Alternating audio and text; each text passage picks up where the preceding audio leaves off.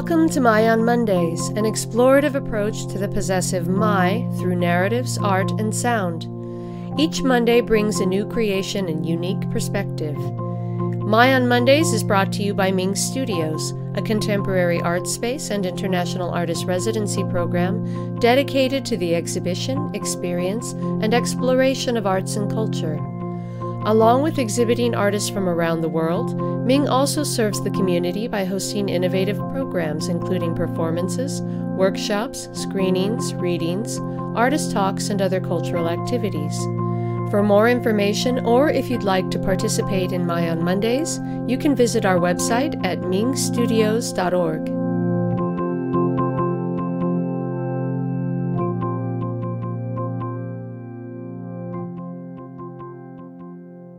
Hello and welcome to the 26th episode of My on Mondays. Today we have a piece by Jens Kuross. Jens has been a professional musician since the age of 15 when he landed his first jazz gig playing drums for a piano trio alongside Buddy Rich sideman Jeff Rew. After studying with jazz greats Billy Higgins and Ralph Peterson, he earned his bachelor's degree in jazz performance from the Berklee College of Music in 2005. Relocating to Los Angeles, Jens played with jazz greats such as Larry Koonse and Bob Mintzer, as well as members of pop rock groups Weezer and Maroon 5. He graduated from Azusa Pacific University with a master's in jazz performance in 2013. Jens has subsequently toured the world, playing storied festivals such as Glastonbury and Montreux Jazz Festival, as well as venues like Walt Disney Concert Hall and the Konzerthaus Berlin. As a composer, Jens's music has been featured in several TV shows and films such as 13 Reasons Why and Lucifer, as well as the 2016 documentary The Bomb, an immersive audiovisual experience about the history and threat of nuclear weapons which Jens has performed with the band The Acid at several film festivals, including the Tribeca, the Berlin Film Festival, and the Nobel Peace Prize ceremonies in Oslo, Norway. His piece today is titled My Question.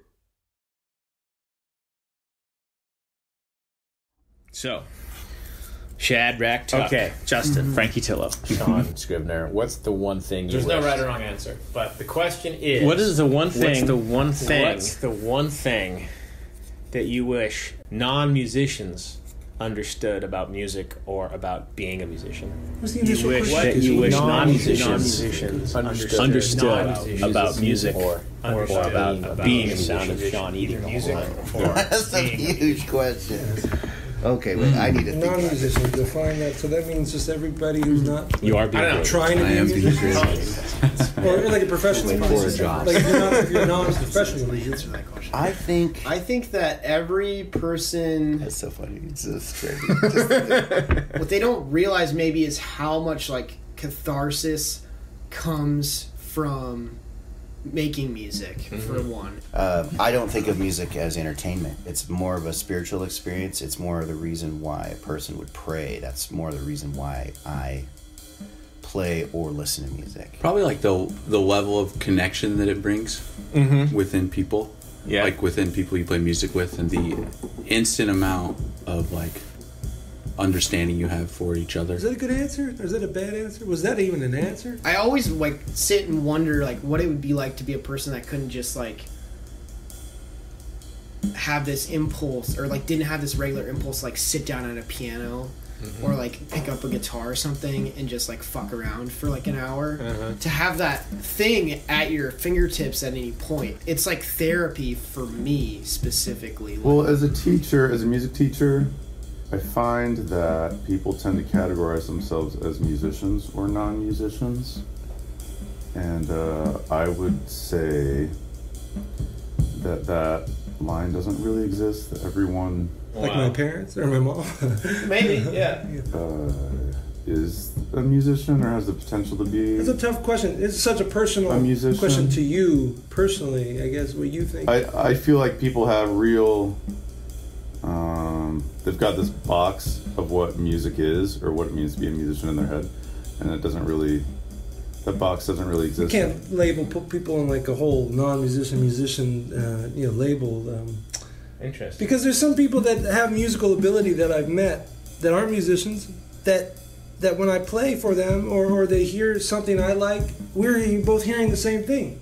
And they're like accountants. But I can tell they know it. They like feel how I'm feeling. And that's just something that we have. You can't really describe I that. can't speak for like other people's connections with people, but you know, I feel like, but I guess that's what art does. I don't know if it's music specifically, but that's the first thing that comes to mind, really. The connection. Yeah. Everybody's got their own thing, you know, more or less. But I couldn't imagine like my life without having that form of expression, I guess, and just being able to like create something that you can listen to and like respond to in a visceral way that's beyond just like, you know, writing something down or something like that, you know. You wish people understood how cathartic, how expressive, how satisfying, how helpful just the act of creating something is. Yeah, exactly. I mean, cathartic is the right word, but it's so also kind of incomplete. It's like, right. It's so satisfying to be able to sit down and create something. Yeah, I mean, I think everyone should be able to find a place in expressing themselves through sound in whatever way that means anything to them, you know. There's something about creating something that is like from your heart and like your emotions all kind of combining into one thing that you just like you fucking made, that there's like no words for how great that feeling is. It's just like a feeling that I wish that people that weren't artists could feel, you know. Yeah. Because I wonder like what's life like when you don't have something like that? Like, Yeah. I legitimately have no idea. Like there's some people. Sometimes I really can like empathize with certain people's situations, and I can be like, oh, this must be what it's like to be this kind of person or whatever. Yeah. But I think like a life devoid of like art in general is like a lifestyle that I can't really imagine. Like it's just not the way my brain works. Yeah. So you're saying that you wish people understood that they are all musicians. Yeah, and I feel that way because there is this weird thing about putting musicians on a pedestal that sometimes like, oh, I'm not a musician, but like, wow, like the things you can do, it's incredible. I could never do that. And it's like, no, I mean, you could. You know. Hold on, I like being put on a pedestal. Well, That's why I did. That's what I do. This is my primary motivation. If you want another answer, this would be my other one. I'll take two. But I think there's something to be said about doing something because you love to do it, and the payback really only comes through the connection with other people. Because that's, I think, what fulfillment is. It's not this instant thing, or it's like this constant thing you work at. Fulfillment is highs and lows and everything that comes from it. In this quest to connect, or like in this like journey to connect with the people around you. So you just wish people understood how good it felt to express yourself. Yeah.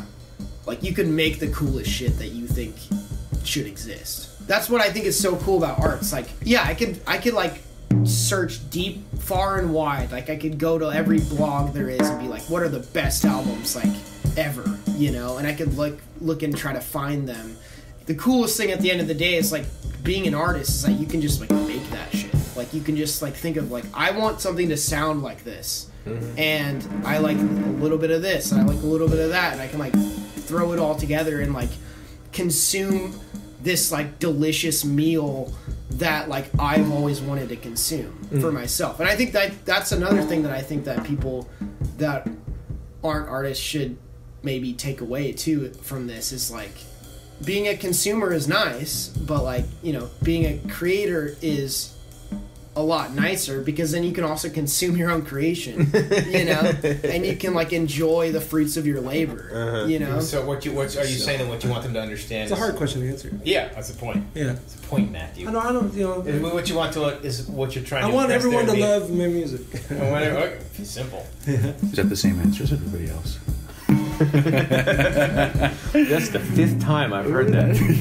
I think there's I'm detecting a pattern. Yeah. Watching someone who's really good at playing music or whatever is like people have this kind of sensation of that's unattainable something, and you wish that they didn't have that, maybe? Like playing a burning guitar solo is very much attainable. Yeah, well... It's actually really easy. I'll teach you the scale. You wanted a 10-minute answer. I want long-winded. But the idea of, like, you have to have X amount of craft in order to be considered a musician, like, I don't feel... I think we focus too much on that aspect of being a musician. I just wish that... I think the world would be a better place if everyone realized that they had something to contribute to music, regardless of the degree of craft that they can deliver in this moment. Well, that was it right there. That was the one. That was the one. That was it. I feel like if I could just implant that into someone and be like, there are things out there that fulfill you in this way that like buying something doesn't. Oh yeah. Or that like if you could just be like, no, you don't do this because it's cool or because you have a cool guitar or an amp or whatever, you know what I mean? Like you do it because there is this like deeper level of... If I'm not claiming that you do, but if you feel misunderstood by other people who don't play music, you think it's because that's the reason, that they don't understand that they could be doing what you are doing? I mean, when I feel... Let's see, I'm trying to think of like times that I've felt misunderstood by other people. Yeah, it's usually... people that haven't studied music at all, they talk about me as if I have this like, oh, you have this gift, or I have this, and I'm like, seriously, I don't. I'm like, you know, I don't think I was like much of a standout musical student, you know, for a long time until I figured out, oh, if I just work on certain things and this. You know, then I started to become more of a standout music student, you know, as I got older. But I think I was just like anyone else. And I can think of lots of things that I couldn't do as well as other musicians around me. And I just worked on it. And everyone's got, we're all different people. Everyone's got, brains that are wired a little differently from one another, and some things are going to come easier to some people than other people in terms of like the craft side of music, right? But yeah, no, I often feel like that's a misunderstanding. Yeah, that I have some crazy gift that other people don't have, and I really don't feel that way, you know? I don't feel that way either, but I let them believe that because it makes me seem like more of a... I will. I think that you're... I don't, like, if I think of the history... I mean, okay, so the last few hundred years, music has been presented in concert forms, and that's mostly in the West, but, for the rest of the world, for most of time, it was like this bigger thing. You made contact with God through it. So I don't think of music as entertainment, and I think if that's one of the things I want that, and then there was one other thing that came to me at the same time. Let me see if I can remember what that was. It's even worse. People don't see music as entertainment, but they see it as something that kind of supplements or augments something that's entertaining. It's like music exists as a film, like a film score, like accompaniment to a film, or it's something they put on while they exercise, or while they fold their laundry, or whatever. Or during their, or while they're eating dinner. Well, it's not something that exists in itself. It's something that exists to supplement other stuff. Right. People will like be driving or like doing whatever they're doing, but like I think for non-musicians, like music is a very second-rate, like activity. Like it's something that's just like there to supplement what they're already doing. Yeah. And so I think like just trying to find ways to like force people to like actually listen beyond just, Also, people's perception of music is really narrow. Like, it's a very small box, but if you were to actually look at what music has been to humans, like across all of history and across the whole world, it's this huge playground of sound. And can be meaningful to humans in so many different ways. And like a lot of the notions that we have for what makes music, good music, or even just music in general, comes from like a very specific part of the world. The other thing I would say is like to an audience of people coming to watch is that it's kind of like what I said at that house concert we played at, that everyone that's in the room, like musicians are almost at the mercy of listeners, or supporters or people who are willing to either put money towards or energy towards or investment of time towards supporting them. Like we're almost at the mercy of that, even in being able to create what we want to create. So like I was saying about a painter can get a canvas and make what they want to make, but like musicians usually need other people outside of the band or outside of who themselves to make the music come to fruition in any way. And in that way, in a very real sense, audiences have an opportunity to almost be part of the band, but definitely be part of the music making process. And I'm sure you've experienced it as much as I have, like the audience that's there basically, almost can determine the quality of how well the musicians play. If they show up willing to listen, to kind of put away what they were hoping to see or experience, and try to make like connection with the people making the music, then something kind of close to miraculous on occasion has happened, and those are some of my best musical memories. Like, I guess music specifically, because it's not like a painting where you just, there's like interaction between instrumental. It's kind of inherently a social art form. I guess they haven't really given much thought. Recently I've been trying to get out of that mindset, and I've just been practicing, and I'm seeing more beauty in it instead of like worrying about. This idea of like playing in tune and I had something to say. like a steady tempo. Because some days I wake up and You're gonna have some splicing to do. I'm literally I have no thoughts like that in my mind. I just there's some work to be done. I have some songs I want to learn, and that's where it ends. Like I don't know who's gonna hear it. I don't care personally. I just want to be able to. So you would say there's nothing that you wish those people understood about you. You're content just being kind of like a self-contained artist and like doing your own thing. And now I'm all turned around. I'm like, is that what's happening when you're playing music? Are people enjoying it? They don't really realize it, but it's up to them. In a very real way, it's up to them whether or not it's going to be a good show. Without realizing it, like guitar solo, but in reality, they're, just spice that guitar solo. I wish people could. It is. They don't know that. That's true. It's pretty hard. I was going to say about, you can make the music here, and maybe this isn't different from a painter in this case.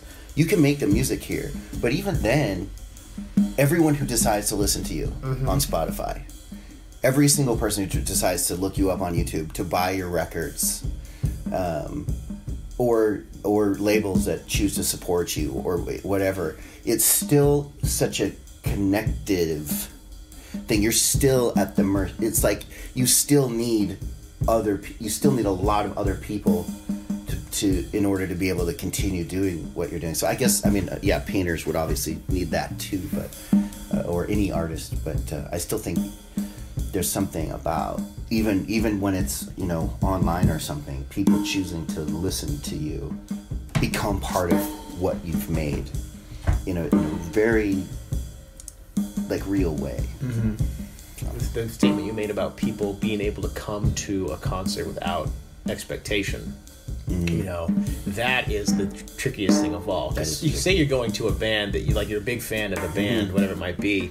You've listened to their records, you love their record, now you want to go hear them live. So you have this expectation because of all the records you consume of what they're going to sound like. And that actually spoils the experience. It absolutely does. That's what I was going to say. It's like you better hope they don't play any of that stuff, Yeah. People crave the familiar, and it's kind of like the role of an artist to as best they can lead them into the unfamiliar. And when people are going to live music, to have their expectations fulfilled, and be somewhere that's familiar and comfortable, that makes it really difficult. I have a lot of respect for artists that can kind of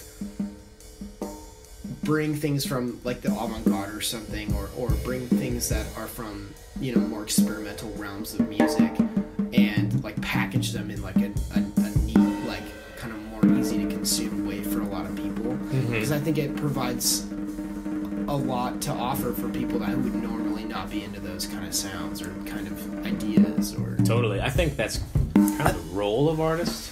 You're trying to like teach people. Teach sounds too condescending, but you're trying to show people new ways. If you're a painter, you're trying to show people new ways to see the world. Right. If you're a musician, you're trying to show people new ways to listen. Right. And I think that's very true. And like, you know, there's really abstract, cool, you know, bonkers, crazy, dissonant stuff out there that's really interesting to listen to, but that, you know, your average person is never going to listen to, and if they ever heard it, they would be very put off put by it. But if you can like package it in a way that teaches, like, gets them listening to weird stuff, then you're really like improving that person's life. You're expanding the way they can hear the world, and you're really like you're like making the world a better place. Yeah. You know, so that feels nice. That would be nice, and that happens occasionally. You have people come up to me after, be like, said some things in a way that really I feel like, oh man, you listened. You really listened. Yeah. I think I made you cry tonight, or I really made you feel some emotion, or I surprised you because you didn't think it was going to be like this. And also on the other end, though, there's people who surprise me. You play music, and there's someone who's like, I don't know anything about music, but like, this is what I got from it, and you're like, that's amazing. Yeah. It worked.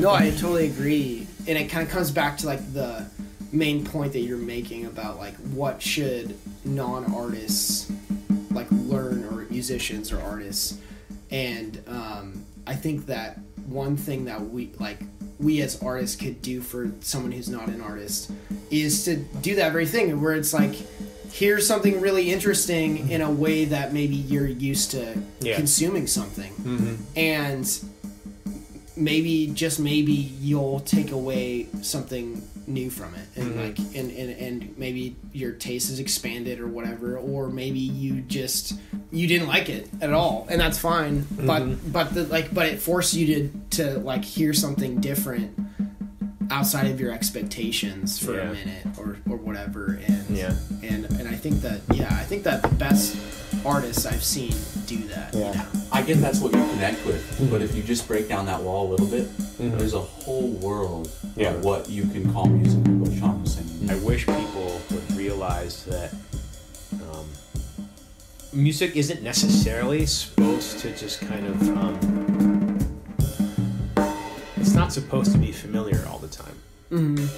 Or like, there's nothing wrong with music that's familiar. There's nothing wrong with listening to the records you love over and over again, or the songs you love over. That's fine. That's good. That's human. But like, if you're just willing to put a little effort in, you just work just a little bit, like the universe will open up to you in ways. Music can show you so much stuff. Like, it gets the emotions and the ideas that it's capable of communicating are so much more complex and so much more interesting. Right. And there's such an unexplored universe there for people, you know, and that if they just listening to music that sounds like the music they already know, just like staying comfortable is like, it's fine, but if it's all you do, it's kind of like killing you. Right. Just a little bit. I agree with that. There's a whole world of things that will move you. Yeah. If you just let go of that notion that if you're not covering some song with this amazing voice, or if you're not Last Dance with Mary Jane or whatever, you know, those are the only things that can move you. Everything else in between doesn't count as music. Yeah. I feel like, you know, everybody feels like a critic of music, but then at the same time says, I can't do music. People shouldn't ask themselves whether or not they like it. They should ask themselves, what is this person trying to say? Yeah. That's like really good advice for like how to listen to music. Interestingly enough, like a whole world of other music that's like really poorly performed, like, you know, performed at like a 6th grade level, but like it's really saying something that's really honest and really genuine and like really deep, and you can listen to it and you're like, oh wow. No, it's good. I did a listening session with my students. And that was what I said. I said, I want you to listen to this thing. I said, turn off the thing that is trying to decide if you like this or not. Just don't even listen for that part. Just turn out that voice and just listen to the sounds and try to figure out what they're trying to say. And I just think I could see in their they'd never considered that before. You're only taught to think, like, when you listen to music, do I like this or not? You know? It's a dumb you don't have to. I wish someone had like broken that down for me when I was in, I don't know how old. To quote some of my favorite artists, you can learn everything there is to know about notes, everything there is to know about chords, and still be nothing. Unless you let go of what's holding you back or something, like where you find that other thing like that we can't describe it. Anything done with regularity, no matter how amazing it is, becomes mundane and uninteresting. It could be it could be having orgies with supermodels. It could be jumping out of an airplane with your hair on fire. If you did it every day, 24 hours a day, it would not be interesting or fun anymore. And music is one of those things that's such a magical, emotional, spiritual, mystical thing, but it's become like just the wallpaper to our everyday lives now, and that makes it. If you're just doing that, then just the fact that you're there, that means who cares what people think? Because most of them don't even know you're there. Is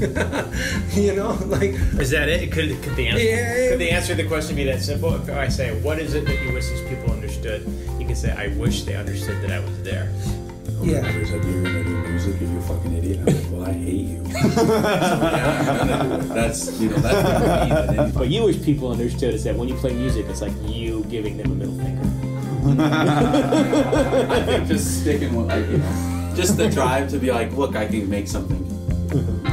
Like, there is value in this, and the value is that you do it. What makes me happy is making music, in the right situations. So you're not trying to be understood. I don't go around, hey, does everyone understand? In life, not even in music. No, I don't actively think about it. I don't think about it. So you don't have an answer, essentially. Well, there's nothing that you wish they understood. It's like, let them be. They can do you, you do you. They do them, you do you. It's amazing seeing someone who's 8 years old play something, and you're like, I get it. Like, kids are always amazing. They're amazing, Yeah. Like, it's so flowing. All this energy, all these things can be channeled so easily. And it's like, before you get all closed off and like all these like preconceived notions of what emotions are allowed. Yeah. And I think that's what's sad about it, I guess, is I wish people could understand, like, early on that there's like this amazing way to connect and process. Like, there is a way to be like just a little bit less alone.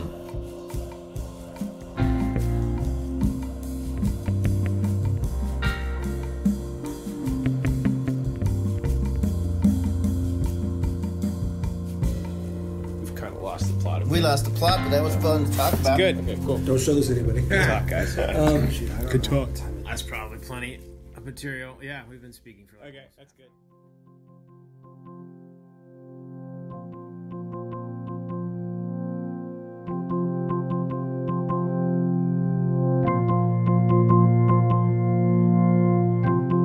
Thanks for joining us for today's episode. We'll be back next week. Tune in.